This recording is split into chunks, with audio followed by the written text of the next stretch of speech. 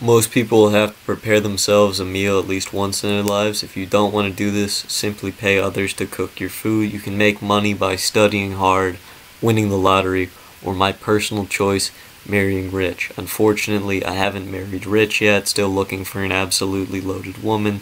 My DMs are open. Here's some things I have learned though in the years I've spent cooking for myself. No one really knows what a tablespoon is. Shot sizes vary. Medium rare chicken hits different. If your steak isn't crunchy, it's not cooked enough. Don't follow a recipe. Cooking comes from the heart.